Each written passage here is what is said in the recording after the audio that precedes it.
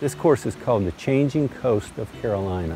Our goal is actually to foster a generation of young writers who are honing their skills in creative writing, but write on environmental issues, especially coastal issues.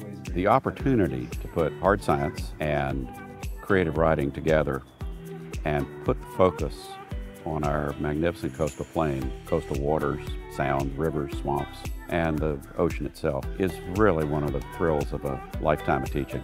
When we walked onto the beach and we saw the giant sand dunes, I thought I was in another country, and it's really shown me how much North Carolina has just besides the little bubble where I grew up in and the different environments that are part of the state. You need science to help explain the world, but without writing, you can't express your research.